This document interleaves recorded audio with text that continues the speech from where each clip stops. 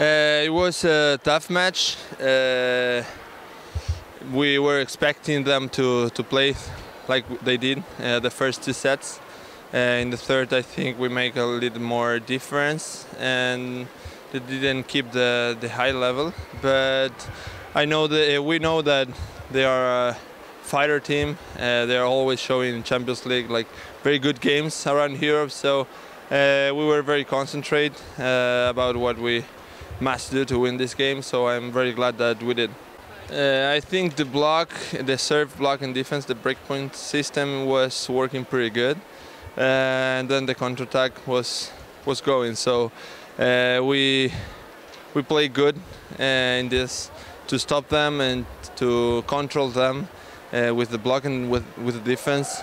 So I think this was the most important key today to win the match.